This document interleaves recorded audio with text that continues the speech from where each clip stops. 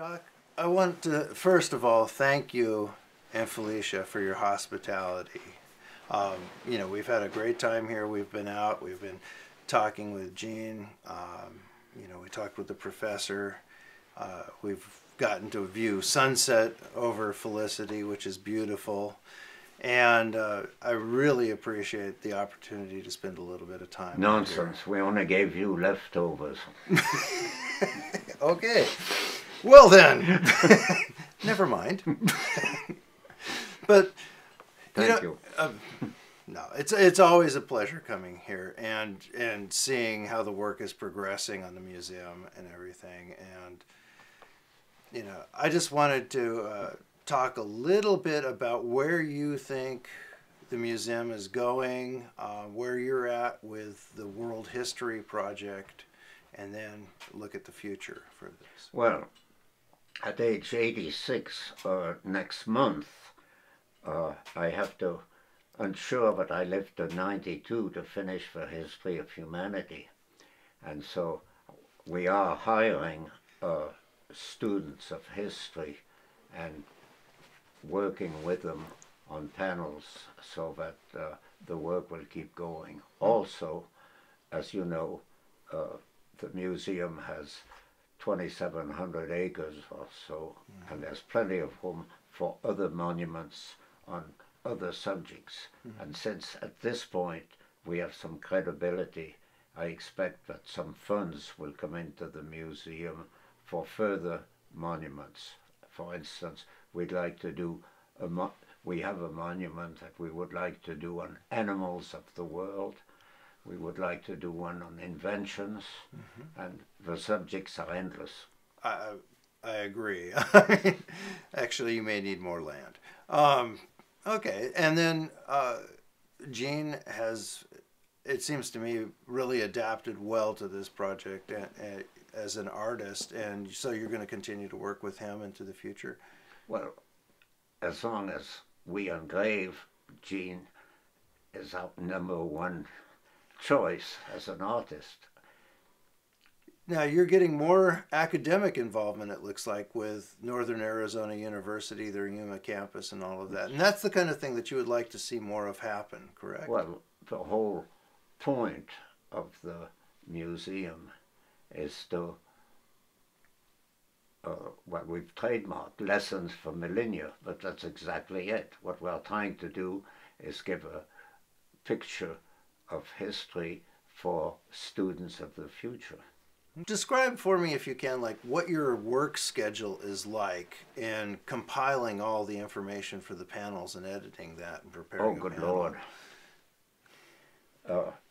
From beginning to end? Yeah, kind of walk me through the process a little bit. We have 3 or 4 hours. Okay. It's a 14-point process. Okay. But essentially, the difficult part is to select the topics, because we are restricted on a certain number of panels on various subjects. And then once a topic is selected, say Alexander the Great, there have been 1,000 books written. Right. How do you boil it down to one panel, leaving room for a drawing? And that's, I think, what we have learned to do reasonably well.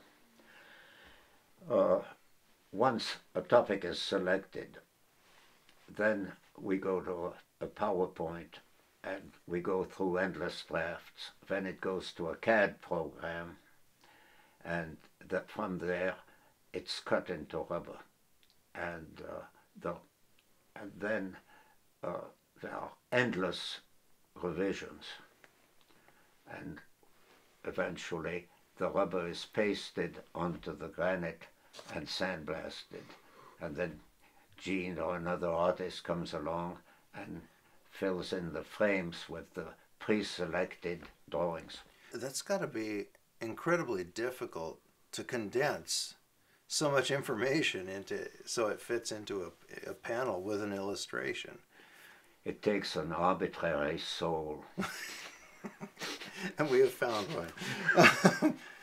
No, I mean, it just boggles my mind because, I mean, how many books or sources do you typically go through for a panel? Because, I mean, it seems to me you're pulling from philosophers, poets, songwriters, traditional songs and plays and mythology, and I mean everything, geology.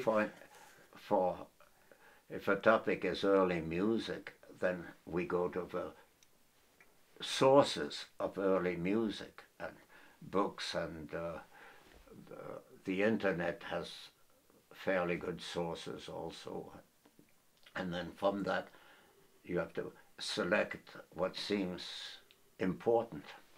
So how much time would you say each panel takes? Varies wildly. The panel on the history of the United States, called Interesting Times, which has a curve of all the major events that have affected us.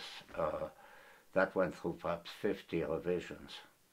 And that was, it was a marvelous occasion to look like an idiot, you know. It's easy to do for some of us. I mean, I can pull it off pretty well.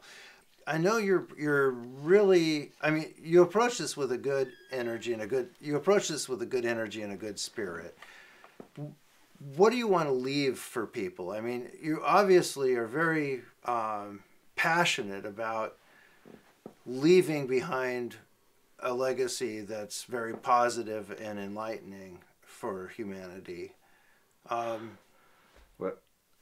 We're just trying to do our best with a concept that's extremely interesting. If you had told me 25 years ago that I would create a museum, I would have run right out the door. But it evolved. And as it evolves, you become more and more interested in the work. So, I mean, it's pretty driven for one man to create this scope of project. I'll tell you, when we decided to do the history of the United States, I did have some bad nights thinking that, boy, we've really bitten off more than we can chew, you know. And actually it turned out all right eventually. What has been the response from, like, other academics and that sort of thing? Well, you know, I did receive an A+ from a noted historian in writing. So they actually assigned their name to I that. get one every 65 years. The next one is a way away. Yeah, you're a patient man, though. Okay. Now, I know there's, more growing recognition of this museum nationally and internationally, and there's actually now some calls officially for this to be designated a World Heritage Site, which I think is appropriate, and it's nice to have one that's new that can evolve into the future instead of going back into the past and all of that. And so we've got, declarations from the state of New Hampshire and the Arizona State Senate, and that's supporting this, isn't it? Well, that's what it says.